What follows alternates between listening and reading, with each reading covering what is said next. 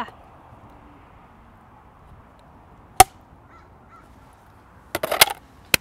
Hi, I'm Marissa Rojas, and I'm a filmmaker. And today I just want to talk about thinking less and doing more. So I've been wanting to start a YouTube channel for a very long time, years. I think I just started to get serious about it like a year ago, but I wouldn't even call it being serious because I have yet to become consistent on here. If you check my channel, I have like maybe 5 videos up in the past 4 months. So basically, I just wanted to talk about why that is. Right now, I think my biggest problem, and I think this has been my problem for a very long time, is that I like to do a lot of like conception of ideas, so like brainstorming and like ideation, which is great. It's better than like letting your thoughts just stay in your head and, like, you know, not getting them down on paper. But my problem is that I do too much conception.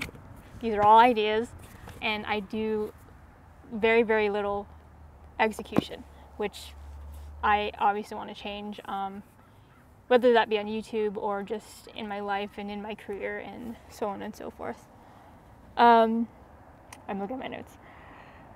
So I think there are a couple reasons why I'm in this kind of weird rut.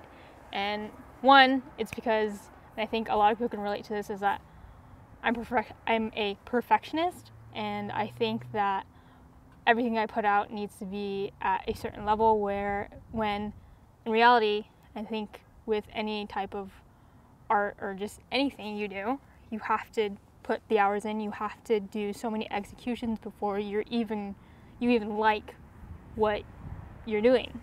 But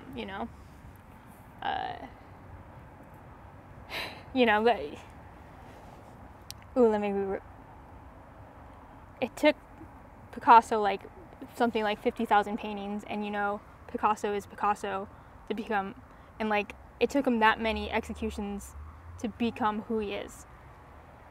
So I mean, I think that's just where I'm at. I'm not saying I'm going to be Picasso by any means, but again, like if you want to be good at something, you have to just do it, whether it's everything you put out is bad, at least to begin with, but eventually you're going to find kind of a groove that allows you to, make work that you're proud of doing. What was the second one? Oh, secondly, I think I'm getting way too ahead of myself. So when I started, or at least as I'm like continue trying to start this channel, I think that I need to be a certain person, not be a certain person, but like I think my brand needs to be so fine-tuned already, whereas like I have yet to make content. So it's like, how can I know what my brand is if I don't even have content or films or whatever you want to call it out that can represent who I am. So yeah, just like getting way too ahead of myself and expecting way too much of myself from the get-go. And then last is fear. And again, I think most of us have that just lingering fear, and I think most of the time it's irrational, because it's not like I'm gonna like get hurt if I start making these videos or whatever. But yeah, I don't know, I get so scared to like film these videos and talk to a camera.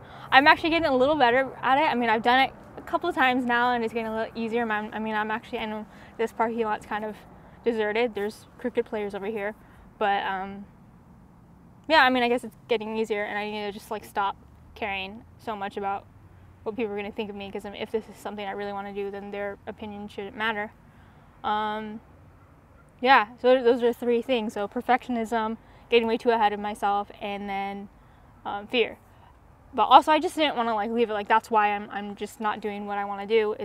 I want to take action, and like these are the 3 things that I'm going to do to get myself out of this rut. And the first one is, I think I need to do these more. So these one-take vlogs where I kind of just, I will go in with bullet points, but I'll just talk to the camera and let my thoughts go, and hopefully in an elegant way I will communicate what I want to communicate. Do those at least once a week, whether or not I post it. I think that'll be a good exercise, and then if I'm going to get good at talking to the camera, I have to do it more.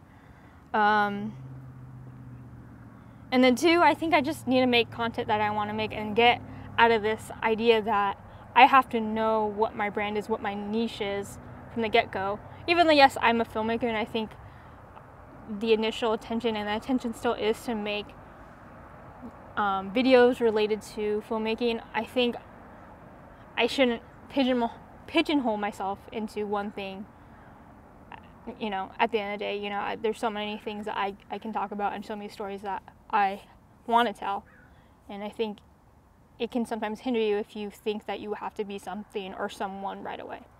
So yeah, I'm almost at the 7-minute mark. I'll end it here. Again, I'm Rojas. I'm a filmmaker. Thank you for watching. If you'd like to see more of my videos, you know what to do. And I'll see you in the next one. Thank you. Take care.